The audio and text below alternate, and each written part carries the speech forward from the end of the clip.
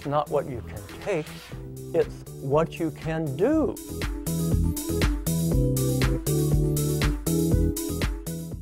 And these are the questions I get all day and the answers I'm going to give you.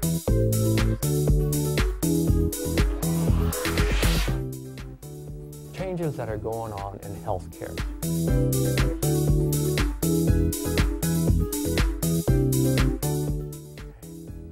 Hi, I'm Dr. Bill Sears.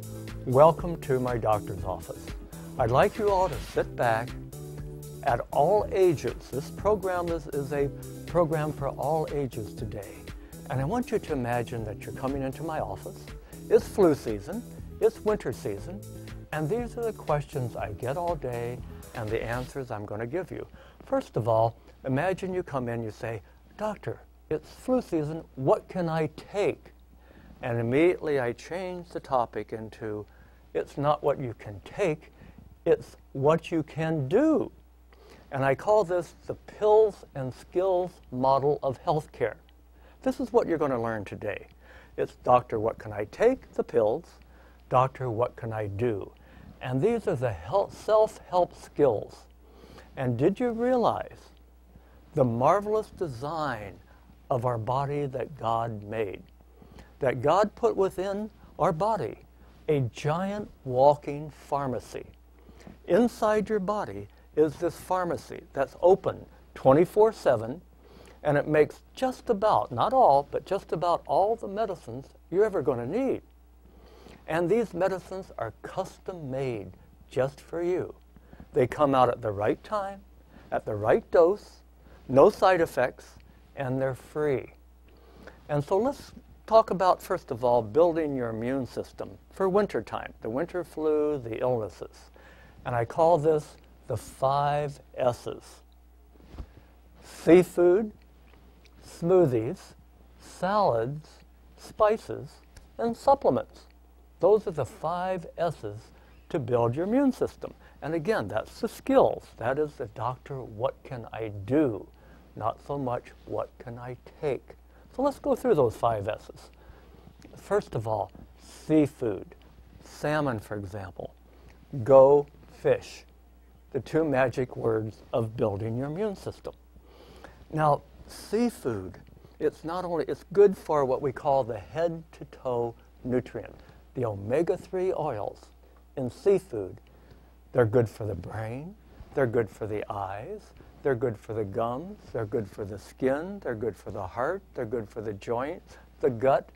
We call this, as doctors, we call seafood, or fish, omega-3s, the head to toe nutrient. So the first tip, the first S is go fish. Secondly, salads. God put fruits and vegetables on this earth because they build our natural immune system. What makes a tomato red? A blueberry blue. Those are called phytos. Phytos are nutrients. They're immune boosters. And for the kids, I say phytos fight disease. You remember the old video game, Pac-Man?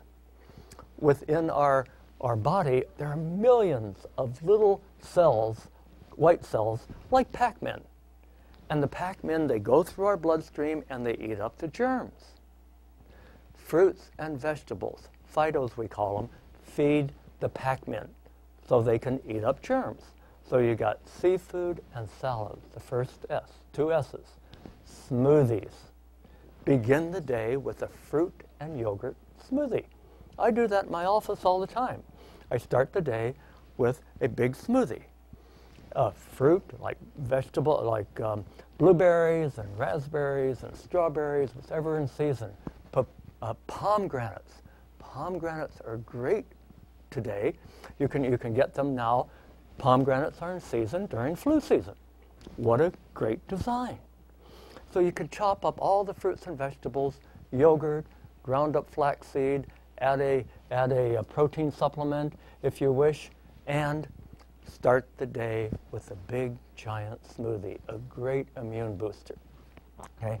The next S is spices, like turmeric. Turmeric and black pepper is a great combination to build your immune system. And the final S, I'll review that for you. we have seafood, salads, smoothies, spices, and supplements.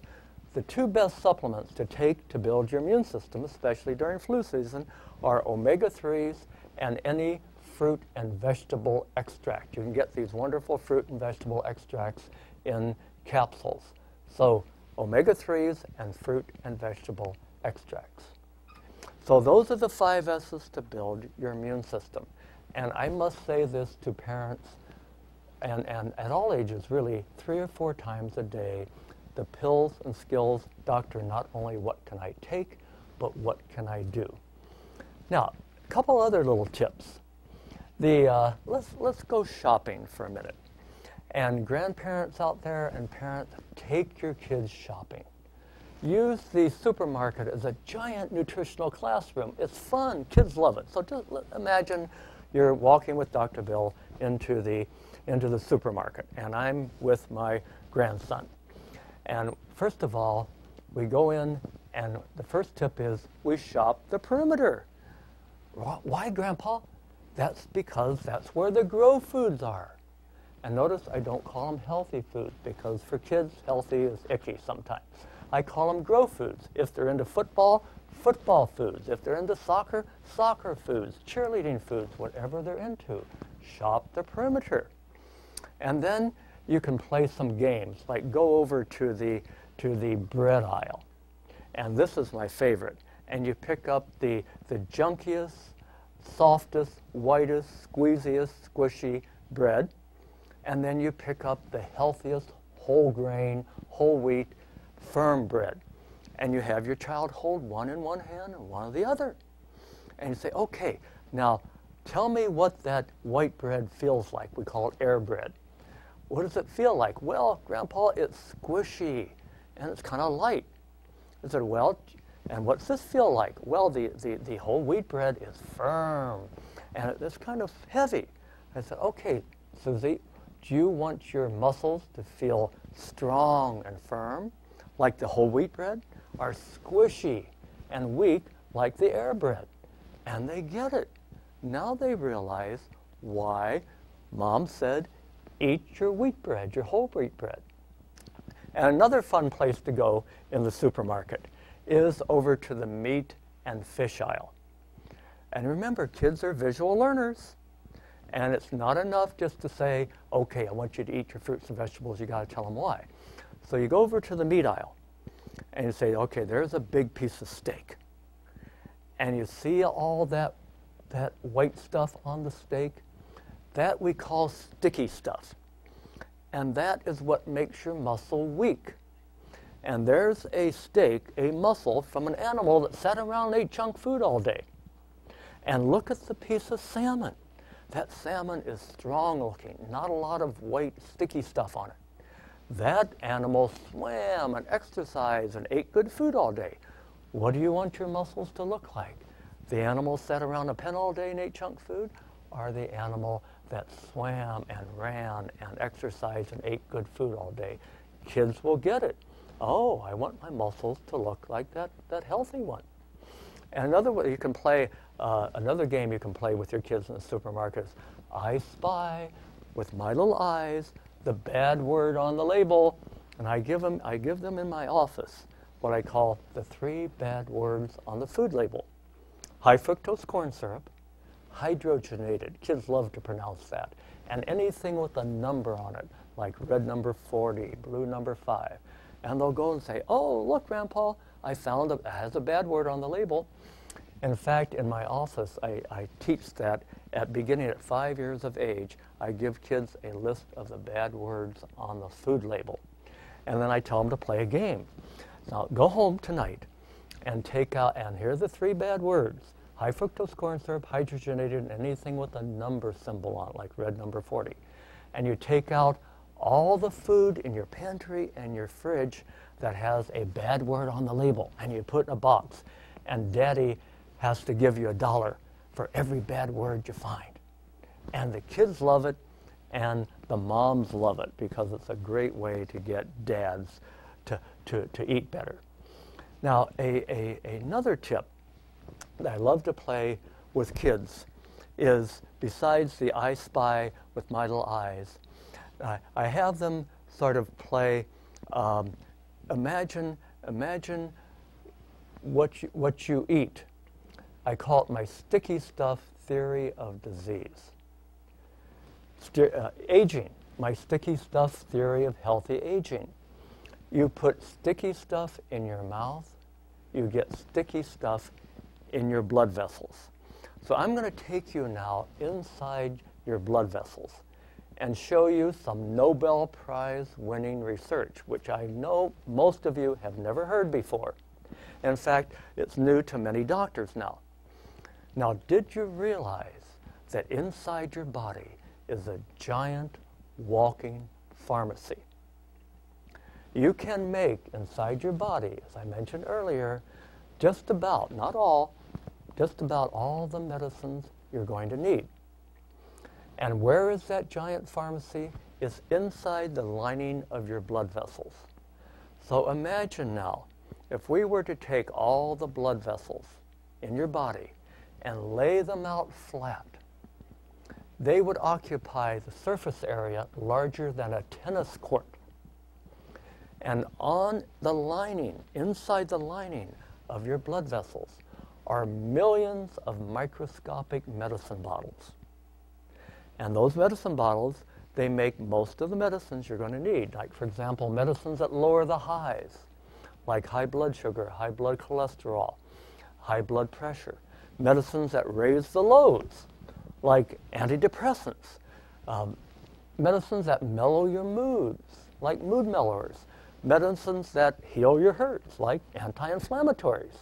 So imagine inside these blood vessels are your millions and millions of medicine bottles. Now that you have that visual image, medicine bottles inside my blood vessels, inside the lining, here's how to tap in and open your pharmacy. Now, when we eat sticky stuff, the standard American diet, which we as doctors call the SAD diet, the standard American diet of processed foods, artificial foods, chemical foods, the foods with the 3 bad words on the label I mentioned earlier, high fructose corn syrup, hydrogenated, and number symbol. What happens when you put sticky stuff in your mouth, you get sticky stuff on the lining of your blood vessels. And those medicine bottles can't open up. So you picture the person who's a sticky stuff eater, their pharmacy is closed. God's design for that personal pharmacy inside is not working. Now picture the person who's a healthy eater. No sticky stuff. What diet is that person on? The real food diet. Where do they get the food? The food that swims in the sea, grows on trees, comes out of the ground. That is real food, the real food diet. If God designed our body to eat real food, if you eat real food, you get real health. It's as simple as that. So let's picture the real food eater. The real food eater, when the food comes in and gets into the bloodstream, there's no sticky stuff. So the medicine bottles can open up. So the SAD diet, the person eating the standard American diet with all the sticky stuff, all those medicine bottles are closed. They don't have their personal pharmacy. So they're the ones that constantly go to the doctor, doctor, what can I take? Now the healthy person, the real food diet person, when they are, doctor, what can I do? And what they do is they eat the right food so their medicine bottles open up and release their own medicine. Now, another way to get your medicine bottles to open, and one of the magic words of medicine, very simple, and that is move. Our bodies were meant to move. And I know you go to the doctor and the doctor says you need to exercise more, but many doctors don't tell you why. So let's go back inside our body again. Let's go back into your own personal pharmacy, those blood vessels again. So inside your blood vessels are those millions of microscopic medicine bottles. And what I'm going to mention to you now, a friend of mine, Dr. Luignaro at UCLA in California, won the Nobel Prize for what you're about to hear. So when you move, when you jog, when you swim, when you dance, when you just walk briskly, any movement gets the blood flow faster over the medicine bottle. It creates an energy field over all those microscopic medicine bottles inside your pharmacy. And that energy field opens up the medicine bottles. I want you now to picture those millions of medicine bottles inside your bloodstream, inside the lining of your arteries. They're opening up because the blood flow is making them open. Imagine when you move, it's like your blood is like a highway. And all those blood vessels are like cars on the highway. Now, when you move, the highway automatically widens. It's like making a couple extra lanes during rush hour. And that's what movement does. Movement releases your natural internal medicines. So get moving. And when you really understand the beauty of God's design for our body, that God put within our body the medicines we're going to need. Unfortunately, by years of sitting too much and eating too much sticky stuff, our pharmacy is closed. What you're learning today is how to keep your pharmacy open at all ages. Now, another thing that closes your pharmacy and brings people at all ages to doctors is being overweight. But I know you're tired of all hearing about overweight, so I'm going to take a little different slant now. And I've done this in my office. Say a person will come in for weight control counseling. And the first thing I do is I don't weigh them. And that surprises them. What? You're not going to weigh, say a mother would bring her teenage daughter in for weight counseling, and I don't weigh her. And meanwhile, the mom is saying, aren't you going to weigh her? No, we're just going to talk a little bit. And what I do, I use one measurement. In fact, let me ask you a quiz. Suppose your doctor was really in a hurry one day and only had one measurement to do, only had time for one measurement, and that one measurement would tell the doctor most about how healthy you are. Would it be, say, electrocardiogram? Would it be a chest x-ray? Would it be measuring blood cholesterol? Would it be your weight? Or would it be a tape measure to measure your waist size? If you answered waist size, you're correct. Your waist size, and this is sort of new findings now in medicine, the waist size is probably the doctor's most trusted parameter of how healthy you are. And let's understand why now. Now, once upon a time, we all thought that, well, the fat we accumulate around our body, that just slows us down a bit. It maybe makes us a little bit tired, but no big deal. Fat is fat. Not so true. Now we know that the fat around the middle, we call it middle fat, the fat around your waist, your skirt size, your belt size, your pant size, that is a different type of fat than the fat on your cheeks or the fat on your thighs. And the fat around your middle is called, the term is called chemically active fat, meaning that within the fat cells around your middle, those fat cells make what we call anti-medicines. These are the medicines, the exact opposite of the medicines your personal God-given pharmacy release into your bloodstream. And these medicines, these anti-medicines from the fat around our waist, what they do, they raise your cholesterol, your blood sugar, your blood pressure.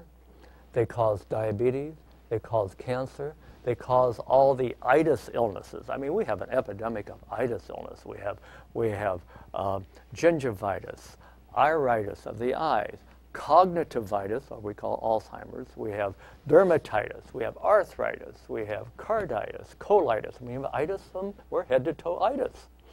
In fact, in my office, I call them iBods, and the kids like that term. They're just a walking itis. And what causes a lot of the itises? It's extra abdominal fat. So one of the 3 magic words I use in my office probably 20 times a day is reduce your waist. If you can take 2 or 3 inches off your waist, you're probably going to put 20 or 30 years onto your life. In fact, there are lots of studies proving just what I said, that the leaner your waist, the longer and the healthier you're going to live. Now, I use the term lean. Now, lean does not mean skinny, because that's not healthy all the time either. Lean means having just the right amount of body fat and body weight for your individual body type. And there are 4 different body types. So and that's why the world would be a very boring place if we all looked alike. So the 4 body types, you have what I call bananas. Bananas are the lean and tall people. Okay, the bananas are burners. They eat, they burn, they don't get fat. That's just their genes. Not fair, but some people are just bananas. Then we have the apples. The apples are sort of round in the middle. Then we have the pears, who are round at the hips, and then we have the yams. They're just big all over. All right. Now, these are all different body types. One is not better than the other, but the apples, the yams, and the pears, they have to eat more healthy food, and not as much, perhaps, as the burner, the banana. And in fact, for these 3 body types, I give them what I call Dr. Bill's rule of 2s. Now, be prepared for the simplest yet most scientific definition of how you should eat that you're about to hear. And that is the rule of 2s. Eat twice as often, eat half as much, and chew twice as long. This is called grazing. Grazing is a way that we were designed to eat. We were designed to eat frequent mini meals throughout the day, not just gorge ourselves on a couple big meals. And what the medical, I must show me the science, doctor, and I'm not going to say anything to you that has not been backed up by solid science. And one of the fascinating pieces of science is that grazers are healthier than gorgers. People who graze on good foods, on mini meals throughout the day, their blood sugar is more stable. They have less incidence of diabetes, cancer, all the itises, all the cardiovascular disease, all the things you don't want to get.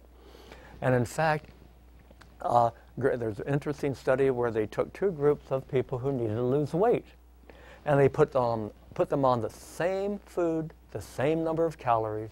The ones who grazed on 6 mini meals throughout the day lost more weight than the gorgers, the ones who ate 3 big meals. So that is one of the top tips I'd like to give you. And now I'm going to also go into with you a little changes that are going on in healthcare. We doctors care about your health. And even though with all the pressures, the healthcare reforms, whatever you want to call it, doctors are being squeezed into having less time per patient. Now, the good news is that the patients are going to have to take more charge of their health care.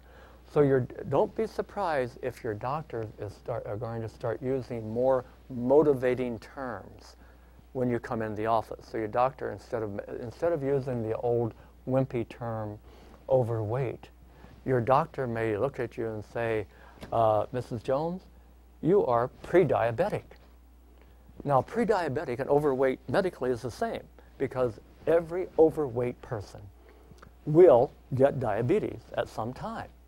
Next month, next year, 10 years, that's just the way it is. And that's why we use the term pre-diabetic instead of overweight anymore. Now, there are some parents who just don't get it. And they continue feeding their kids junk food. And I tell them, if you don't buy it, the kids won't eat it. And I say to them, stop being a nutritional wimp. If you don't buy it, if you don't serve it, the kids aren't going to eat it. But if you buy it, the kids get the message, hey, if Mom wouldn't buy it if it weren't good for me. So you don't have to be a short order cook. Oh, honey, I don't, if you don't like the salad I made, oh, I'll make you some mac and cheese. No. If you don't, this is what and we call this the we principle. But we have 8 children. Martha could never be a short order cook. And I call this the we principle. This is what we eat. This is what we believe. This is how we talk. This is how we dress. This is what we eat. End of story. If you don't like what we're serving tonight, there's the fridge, there's the pantry. But the pantry and the fridge only has real food in it. And the kids get the message. So moms and dads, grandmothers and grandfathers, all of you at all ages out there, make health your hobby. Take charge of your health. Realize that you're a giant walking pharmacy that God put within our beautiful bodies. Most of the medicines we're going to ever need to live a happier, healthier, and longer life. But take care of your pharmacy. Protect it. It's in there. And I wish you all a happy, healthy, and long life. God bless you.